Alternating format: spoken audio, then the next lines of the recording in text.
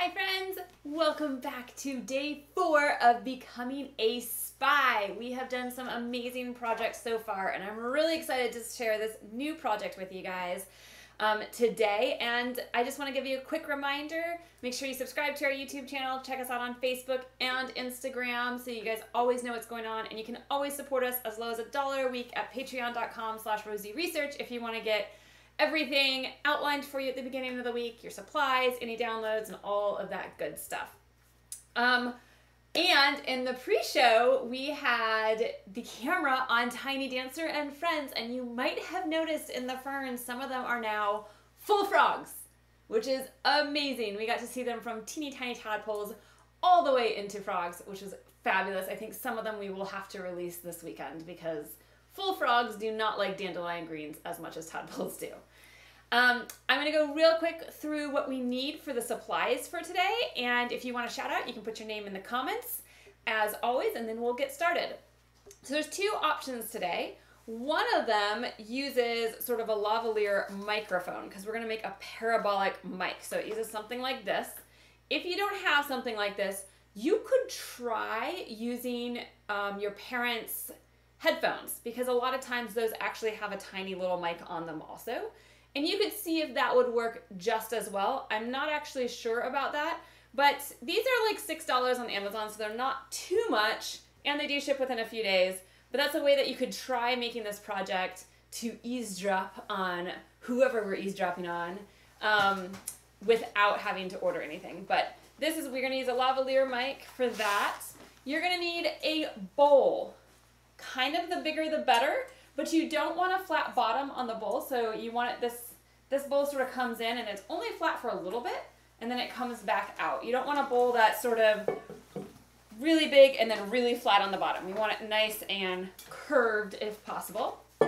Size of the bowl does not matter. We're gonna make this adjustable for size. You're gonna need a pair of scissors so that we can cut some stuff. You're gonna need some tape. You need some thin cardboard, like an old cereal box that hopefully you guys have learned to start keeping, because we use these like every single week. It's kind of amazing. I have a ruler and a pen, but you don't actually need it. We're going to cut strips out of this, and if you want them straight, you might want to go grab that. I have a hole puncher.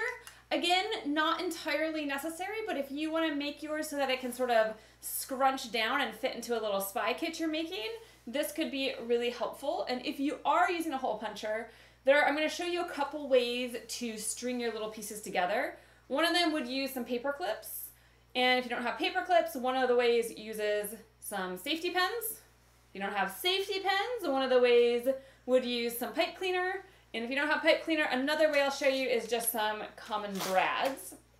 And then to attach it to the bowl, I'm going to use some little teeny tiny binder clips, but if you don't have those, that's fine. You could use something like a clothespin if you needed to, so that would also work really well. You don't need the slinky. That is just for some explanations we're going to learn about today.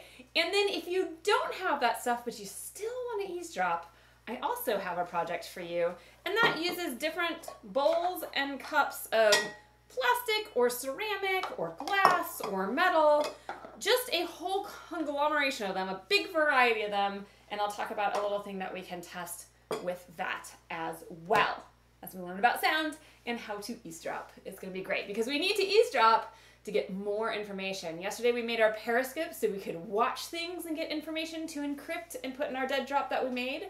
Today we will be listening in on super secret conversations to see what sort of spy-tastic things we can pick up and then encrypt and also put in our dead drop.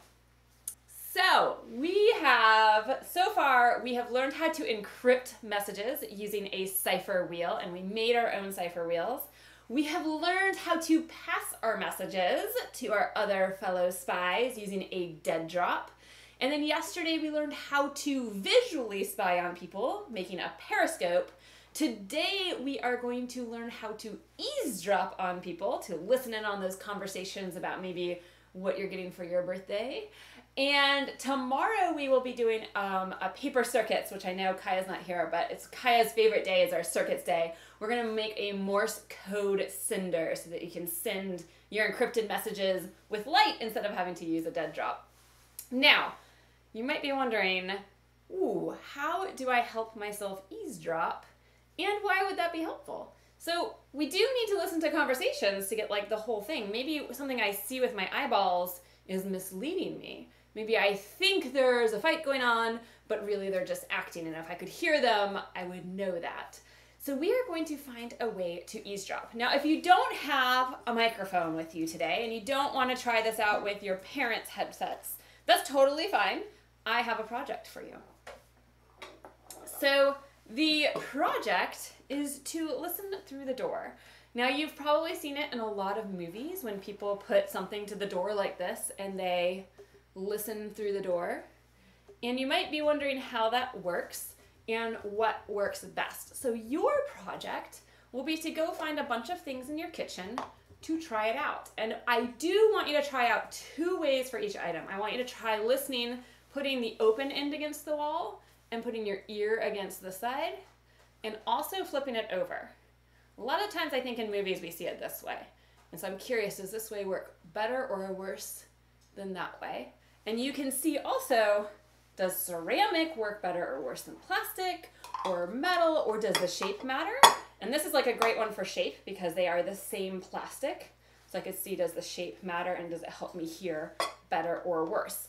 And what these are doing when you're listening through a wall is they're not actually amplifying the sound through using electricity. It's called mechanical amplification. It's passive, so you don't have to add any batteries or anything like that, which is handy. But what's happening is when I'm talking to you guys, it's going through a microphone, and the microphone is actually sensing a whole bunch of vibrations or waves. Now, these are similar to ocean waves. They're mechanical waves that something is moving. So like an ocean wave goes up and down like this. A wave in a stadium when you're cheering for your favorite football team and everybody stands up, that's a mechanical wave because we're standing up and then we're sitting down, which is really cool.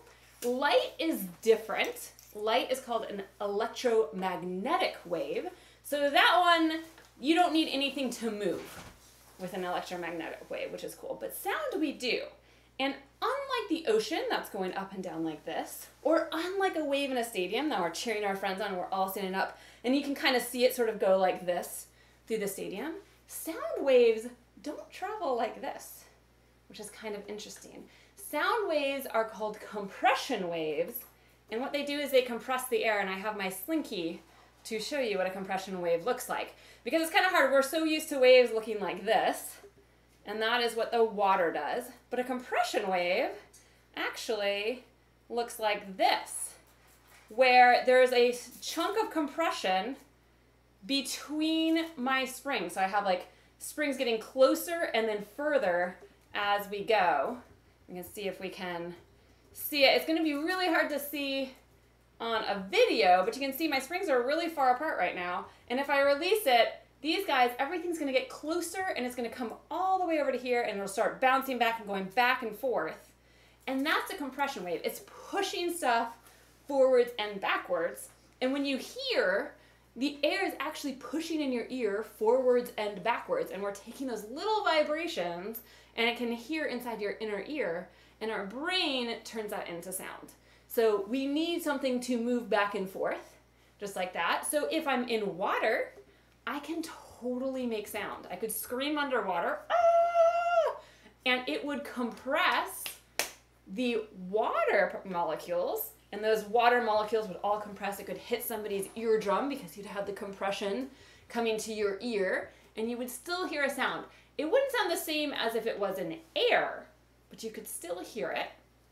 And then a thought experiment for you guys could be, what would it sound like to hit 2 metal pipes together inside the International Space Station and outside the International Space Station, which could be a cool thing. If you have a guess, you could type that into Evan and see. And while you guys are thinking about what a metal pipe might sound like inside the space station versus outside the space station, I'm going to talk about what's happening if you use this very cheap, very low-tech method of eavesdropping. So let's say I'm putting my ear either way. We'll find out. It's your job to find out which way is better. But what's happening is the sound waves that are going through the wall are actually compressing the wall. So the wall and all of the wires in the wall and all of like this insulation, like the stuffing we put in the wall, is all getting vibrated. And it's happening right now. My voice is doing all of that to go to the back of our house. So I'm pretty sure Georgia, reading her book in her bedroom, can hear my voice through the door because it's compressing the door, and then the door vibrating compresses the air after the door, and then it can reach her ear, right? If I put this against a wall, I can take the vibrations that are happening in the wall, put it straight through this cup because the cup is really rigid, and then I could concentrate it on my ear. And again, I'm not going to tell you which way you want to do this, but one way will definitely work better than the other way. And what we're doing is we're taking the vibrations from the wall and we're concentrating them to then pound into our ear and give our brain that sensation that it recognizes as noise. And you can do that experiment and see, does a bowl work better? Does something really wide to catch more vibrations work better? Or does something like squiggly because it hits the wall in more spots and then come to your ear? Does that catch the vibrations better? Lots of questions for you guys to think about there. And I would like to mention, we have some friends who showed up, as well as a new friend. Yay! We have Lola, which is the first time she just joined us. Oh, I'm so excited that you're joining us today. Oh, that makes my heart happy. And we have Miss Kaya here. Hello. Oh, Kaya, you're here. We were just talking about making a Morse code LED signaling thing tomorrow for our paper circuits. And I thought Kaya's going to really enjoy it. That's Kaya's favorite day. Paper Circuits Day. And I see Millie over in the corner in Yay! Zoom. Hello, Millie, and probably Lila. Yeah. Is my guess. And Tamsin and Laurel say hi. Yay! Hello, Tamsin and Laurel. And then we have... Do we have a guess about what metal pipes might sound like if we clanked them together on the space station versus clinking them together in outer space outside the space station? I have no guesses so All right. far. Well, I'm going to let you guys still think about that, though. But I would like to have some guesses. I would love to have some guesses. All right. So we are going to talk about, if you have a microphone, how you can even do better than listening on a wall. Because this probably doesn't work very well for just picking up like birds in your forest or whispers that are happening in the backyard next door or something. This works really well if there's something that that's catching the vibrations like a wall, and I can put it against those vibrations and get those vibrations direct from the wall right into my ear and take a large area of the wall and condense it to a small area on my ear. But if I'm like out in the forest and I'm trying to listen, this doesn't really help me hear birds any better. So we're going to talk about a way that we can do that. And we're going to use a bowl, which is great. Now, yesterday, Lila was in Zoom, and she had this great question as we were making our periscopes, because she had a mirror. And you guys might have a mirror like this at home. One side of the mirror showed her reflection, just like what she looks like. And if she flipped it over and she looked at the mirror that way, she actually looked zoomed in. Like her nose was bigger, her eyes were bigger, her mouth was bigger, everything was bigger. And she was like, Dr. Erica, how come this mirror makes my nose bigger and this mirror on the other side, which looks exactly the same, doesn't? And we looked at her phone in the mirror, and her phone was no longer a rectangle in the mirror that made Lila's face bigger. And that's because the mirror was actually curved, and it was taking light that was coming in and it was spreading it out. Now, I don't really want to spread something out if I want to condense it, but I could have taken that same mirror with light, shaped it differently, and when light came in, it would have condensed it. And that's what we're going to do with our sound waves too. We're going to have sound waves that come in here. Some of them are going to hit down here. Some of them might hit right in the middle and bounce straight up. But some of them will hit on the side, and they'll also bounce up. But they won't bounce straight up. They'll bounce up at an angle. And so what I'll get is I'll get this cone of bouncing sound waves. Now, if I put my microphone right in the middle of this, all those bouncing sound waves are going to all be coming together and it'll sound a lot louder because instead of just hearing one little sound wave, I might hear 300 sound waves, which makes it a lot easier. And you could even test your bowl, because if I talk like this, I actually hear myself a lot louder. And you might be saying, Dr. Erica, how come I can't listen to the bird over there? Because we're going to point it at the bird. How come I can't put my ears inside of it like this and hear it? Which you could do, except for there's one big thing that happens here. I might be trying to hear the conversation over there, and this is totally taking a whole bunch of these sound waves and turning them into a cone to go into my ear and make it sound amplified, except for when all those sound waves come in, they bounce off my head first. That's the problem with just trying to eavesdrop like this. Now, it might work a little bit, but it's probably not going to work very well because my head is kind of blocking everything. If I had a massive bowl, like the bowl the size of my room, and I just like stood there like that, that would probably totally work. Because now I have so much more space for it to hit the bowl, right? There'd be all that extra space, and you'd have all those sound waves that could then come back in a cone and you could listen to. But here, I mean, I'm also pretty sure if we took like a room-sized bowl out to go eavesdrop, somebody might be like, do you see that room-sized bowl over there?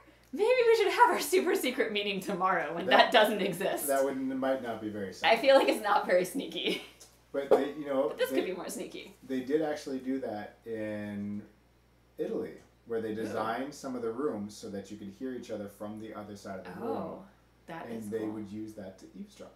Yes. And in fact, if you live in the Seattle area, the Seattle Science Center has something very much like that, where it's got these really large, I mean, they're probably like 3 or 4 feet in diameter discs that you go stand at one and you can talk to your friend who's standing at the other one, and it goes off the disc and it condenses, so it reflects those sound waves right into their ears and they can hear you, and then you can do the same thing. You can talk back, but you still have to have these like 4-foot wide discs so that your body doesn't physically block all of the waves coming in. If I am talking like this, my face blocks most of this, so I can't really get much out of it.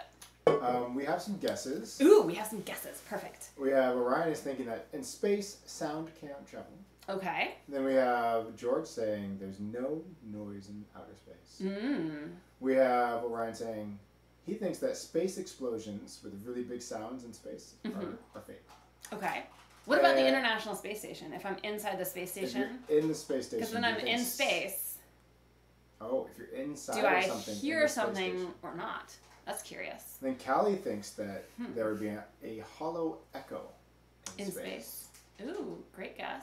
I like this. So that's what we have for guesses so far. All right. We'd like to know what you think would happen. I'm gonna wait until you guys. Yeah, I'm gonna let you guys guess about what's inside the space station, and I'll make this while you guys put your guesses in, and then we can go and talk about that. Are we ready to make? We are gonna make this. So what you need is we basically need a way to put this microphone and point it this way into it, because remember, our sound waves are gonna come in this way.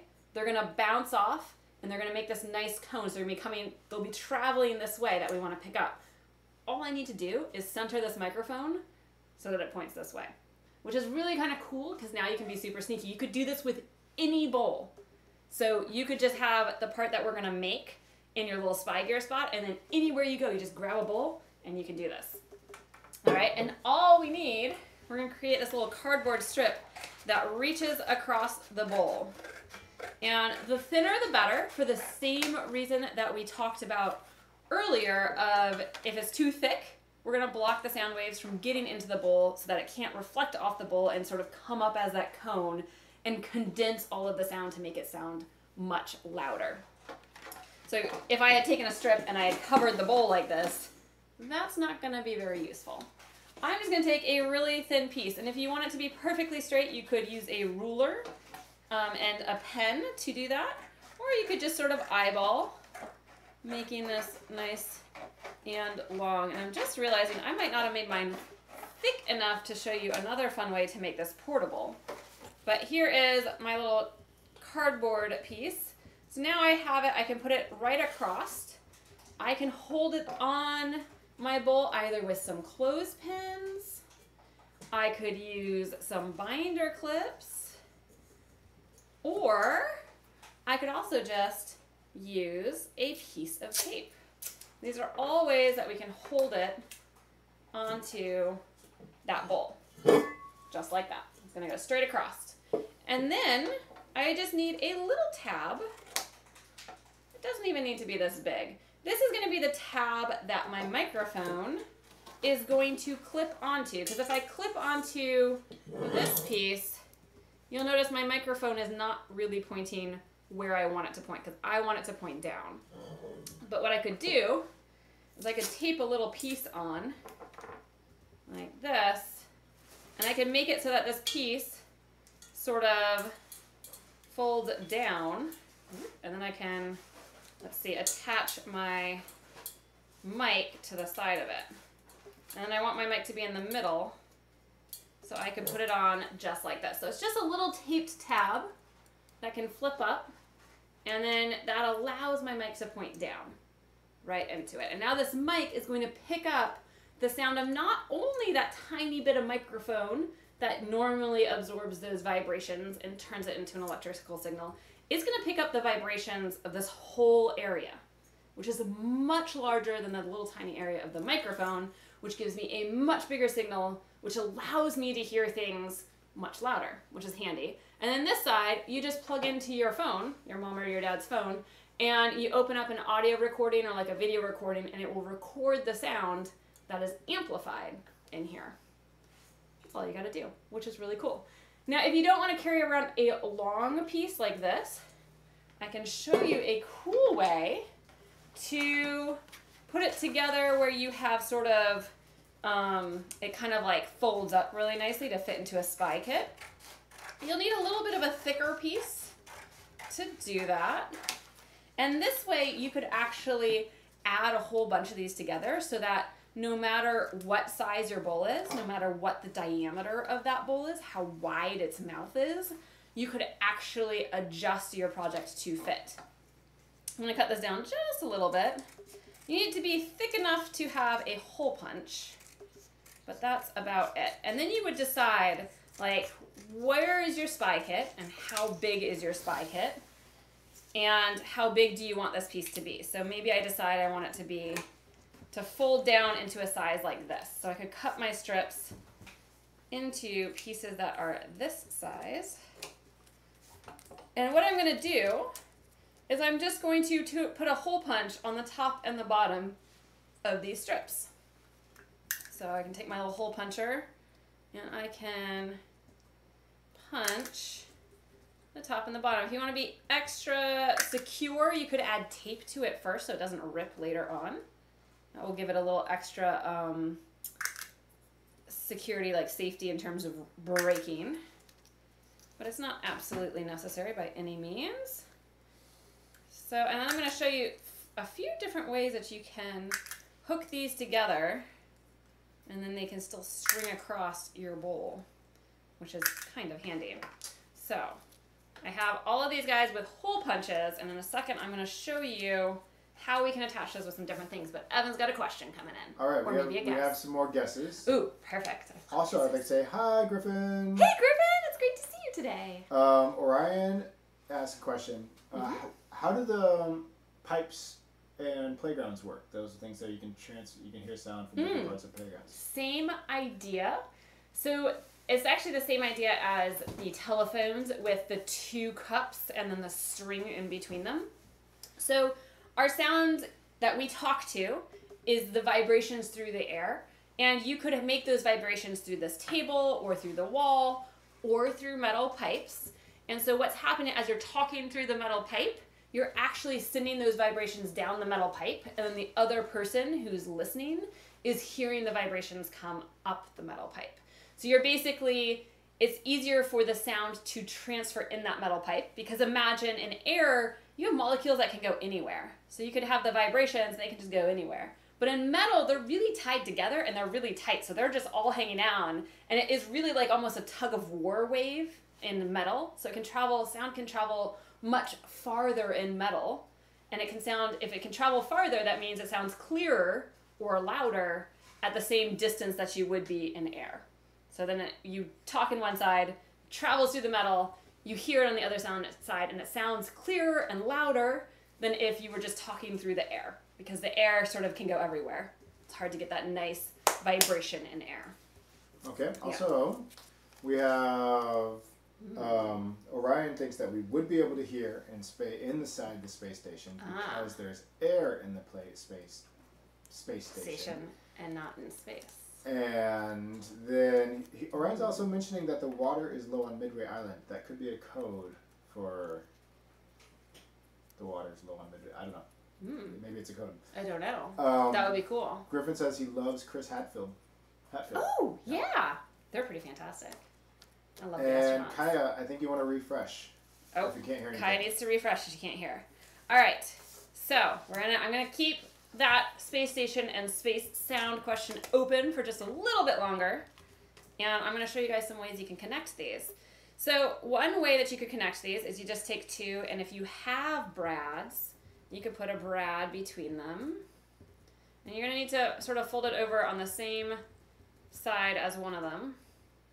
So we can just fold it like that, and then we could tape that down, and this way would allow us to very easily sort of, flip this piece open. We're going to tape it down so it doesn't fall out. So we can now sort of hinge this open. But let's say you don't have a brad. That's okay. You could hinge this open with a paper clip. So you could thread the paper clip through, so you can just slit it through that hole. And then you're going to have to slit it all the way back into this hole so that we can slit the other one through. If you want to be extra secure, you could go into that little hole, but I don't think that's necessary. And then, we can add the other one over here. And so now I have another type of a hinge. And again, if I wanted to, I could still slide this through an extra time like this. And if we flip this piece over, and it can't accidentally fall out very easily, which is kind of what you would want for something in your spy kit. It just takes a little bit. So now this part can also hinge. So I have a hinge. If you don't have a brad, you could use like a paper clip to hinge these together. If you don't have a brad or a paper clip, you could use something like a safety pin. So you could just safety pin, you could open your safety pin, put it through both your holes, and you could close your safety pin, and you have another hinge, which is cool. And then a last option would be, I'm going to punch one little teeny tiny one, would be to use like either pipe cleaner or string, and you would just cut a little piece of pipe cleaner or string, and you could thread it through both of your holes, and then you could twist or tie, depending on what you have, these together, and then you have another type of hinge. So this lets you hinge this and sort of close it up so that it can be fitting in your items really easily, okay? The pipe cleaner is maybe the least effective hinge right now, but with string, I think it would be maybe more effective. And then when you're ready, what you would do is you would open it up, you would either clip it or tape it to your project. So let's see if let me put my clips in here. Here's one clip. And notice that even though it's too long, I could still clip it pretty easily. And you would still need that little extra flap. So I still need to add my flap to it. Let's clip this onto the edge of my bowl. Now my bowl has this nice edge that sort of comes out like that for clipping. If you have a bowl that doesn't, it just goes straight up, you could just bend it and clip it onto the sides of the bowl like that. And I still need this little extra flap that we had made to make the microphone point straight down. So I just need a little piece of cardboard and a piece of tape. And if you're doing this idea where it folds up, you could just put this one in the middle one at all times, and then when you open it up, you just have extra sort of legs coming out the side of the bowl, and that would be fine. So I'm gonna grab my little piece of tape, and I can put it on somewhere that's sort of the middle, which is a little tricky because I have uneven amounts here, but that's okay. And then it can just hang off so that it points to the center of the bowl, which will allow that microphone to clip on and gather all of that sound. And that's all you need to make a parabolic amplifier, which is kind of amazing because These things are really expensive if you want to buy like a real deal electrical one. They're pretty expensive online. This will work pretty effectively when you plug it into your phone and you record the sound, which is really neat. One really cool thing that you could do with this is if you do a sit spot or you're like studying nature right now, you could go sit in the forest and listen to the sounds you hear, and you could also be pointing this at them and then record those sounds and see if you pick up new sounds, because you'll pick up sounds that were much quieter using that amplifier. All right, so the question about the International Space Station and sound. Did we have any more guesses? Let's see. If we banged some things together in space, I don't see any more guesses. we're on the space station. So we've had a few guesses then, and we've got, we don't hear anything in space, and also that it would maybe have a ringing sound in space. And then we also have, we would hear normally on the space station. So Orion is right. On the space station we have air, which is pretty fantastic because without it, our species does not survive. So we do have air that is on the space station, and if we have air, that's a gas, and that gas can feel those compressive waves, and we can talk to each other, which is good because it would be really hard to be on the space station and not able to verbally talk or hear any sounds for your entire 1 year stay, or if you wanted to talk to your, your friends that were helping you on a project, you couldn't talk to them, you'd have to learn like sign language, that wouldn't work very well. Also, we still need to breathe. Pretty sure we can't stay somewhere holding our breath for a year. So Orion, you're right. If you banged two metal pipes on the space station, because that capsule has air, you would hear them. And then outside of the space station, Orion and I forget who else mentioned it. Griffin, you guys are also right that if you banged it outside, there is nothing to help that wave move. So there's no physical medium for it to move. Water waves, you need water. Like I don't have water waves in this hunk of air, right? I also don't have stadium human waves in this hunk of air because there's no water in this hunk of air or humans. So it's kind of hard to make those waves. In space, there is no air in that hunk of space that could move back and forth, that could create those vibrations and let those vibrations go through space, move through space into somebody's ear. So you can't hear in space. And Orion, I do totally agree. It is somewhat frustrating when you watch cool space things and then you're like, wait, that doesn't happen for real. However, I will say The Martian is phenomenally good about that. They did a really good job. And you would hear noise on Mars because Mars does have an atmosphere, which means it's holding gases in. So that means there are gases available. Even though it's thinner than ours, you would hear something on Mars. Cool fact. Cool fact. I know. All right, I think that's what we have. I mean, it was super easy today. Super easy. It was a fun little project. We want to hear how you guys do recording stuff with your microphones. I know. I'm excited. And this all works so well to just sort of like fold up and like with your little microphone, and it all goes into your like little like spy case, which would be really cool if you spent the time to cut out like a square in a book. Look how little this fits in.